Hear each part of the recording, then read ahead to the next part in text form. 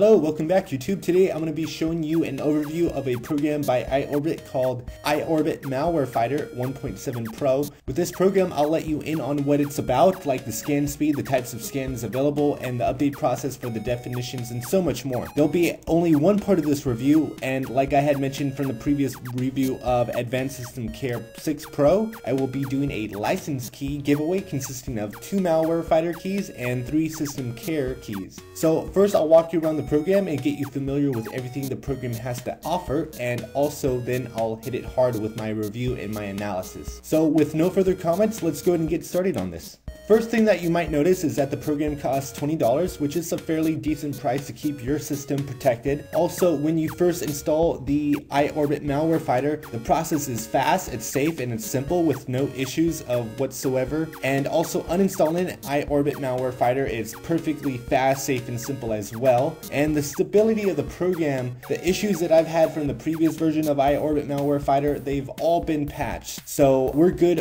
100% stabilized, and from the tests that I've had before, they're all good. Now, in regards to the update process, it's actually kind of poor in my eyes. The pro version of this feature automatically updates, unlike the free version, which only has manual updates, so you have to do that manually in the free version. But what gets me is the fact that there are only 3 to 4 core definitions updates a week, and what I see is that this is just plain unacceptable to me for any type of security software.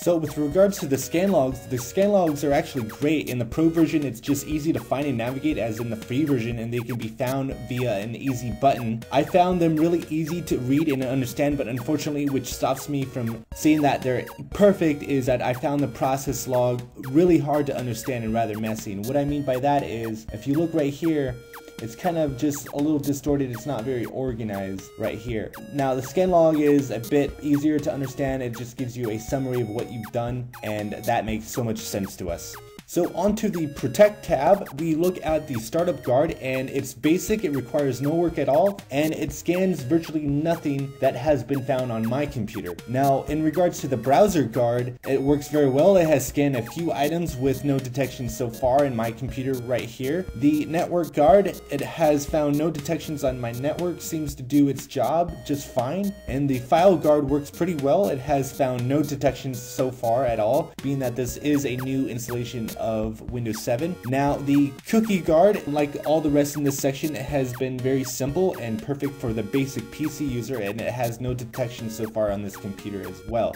The Process Guard, it's also very simple, basic, and requires very little work. It's found nothing at all on this computer as well. In regards to a USB Disk Guard, it's actually pretty great in regards to all my files that I have on my external larger hard drives or my USB flash drive. When I go ahead and stick it inside my Windows operating system, it does a scan, and it has found some infected files. However, they are false positive, meaning that they aren't harmful. And this USB stick test has featured itself to be a very, very good feature for the IObit Malware Fighter. Now going to the Malicious Action Guard, it's very basic, requires little work or no work at all. It has alerted me to a number of registry changes. So example, if there is something installed onto your computer without you knowing it, it's going to allow you to either deny it or allow those changes. So that's actually the best feature of them all so far. Now moving on to the cloud support, I don't think it's a good idea at all. So if you think about it, if you can view all the save files and threats IObit has found, and then with that information is streamed over to the cloud from the server, this allows everyone, not just IObit, but also other users to see what is safe in a threat via a percentage of the green bar and the red bar. I wouldn't recommend using this feature for a security of your own PC sake. Now moving on to the last feature of this whole IObit Malware Fighter Pro, the support. Just like any other freeware version of the program, you have their virtual technical support or their community forum, but with the paid version you also get online support and also personal support, depending if you want to email them and get in contact with them. So you have an issue, they probably have an answer. So moving up to the final verdict of this program, IObit Malware Fighter Pro, it's a very simplistic program. It actually works in our favor favor. There is still no major features that I'd like to go ahead and see that I had mentioned before. IObit Malware Fighter performs on almost every level of its competition, let's say super anti-spyware or Malwarebytes. The overall lack of daily definition is a negative. Again, 3 or 4 definitions updates a week is very poor, and it leaves the question open to me as to why. Also, how in the world can IObit Malware Fighter be considered as an up-to-date malware program that is ready to defend your computer? In regards to the new threats that are every day, still 3 to 4 definitions updates a week is pretty poor. Although there are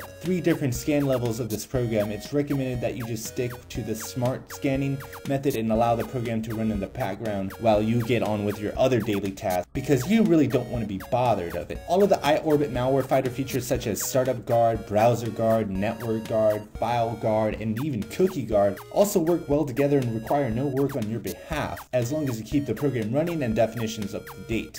Moving down to the cloud service, I've actually never really cared for the cloud saving before in using this program and after using it, and I can still say that I still really don't care for the cloud saving, as it invites far too many loopholes and ways for people to learn about you, your system, and what you do with your life. It should never be removed from this program. If you just want to keep your computer secure from issues, then just go ahead and get the free version. But if you want to do a lot more and maybe invite people through via cloud, then the pro version is for you. But I'm still going to recommend it as long as my cloud security is turned off. But in regards to anything else, this would be the best program, or another solution also would be a good program called Malwarebytes. So if you guys like this review, go ahead and thumbs up. If you guys care to stay tuned for the giveaway, go ahead and stay subscribed, and I will have that video out pretty soon. Okay, so until next time regarding the giveaway, I will see you guys later. Alright, take care.